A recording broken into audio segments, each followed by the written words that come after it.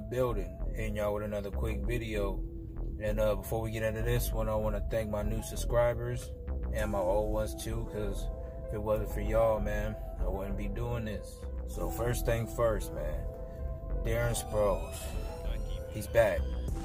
And he's back to do something that he wanted to do in the first place. What is that? Make a statement.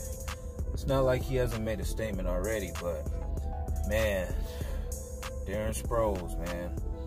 If Doug doesn't pull no string to try to get him hurt again, because everybody, we love Doug, but Doug, we gotta agree, Doug did cause some things that made Sproles go down, and that wasn't good. Sproles is a good player, but he needs to be coached in the right way to where he can't get hurt. Everybody's gonna get hurt. It's the NFL. So, only player in NFL history to have more than one kick return TD and more than one punt return TD. The only player in history. Let me know what you think. You think Darren Sproles can be in the Hall of Fame? You think he's not ready for it? You think? Let me know. I really want to know. So, shout out to my new subscribers, like I was saying in the beginning, because if it wasn't for you guys, this wouldn't be possible.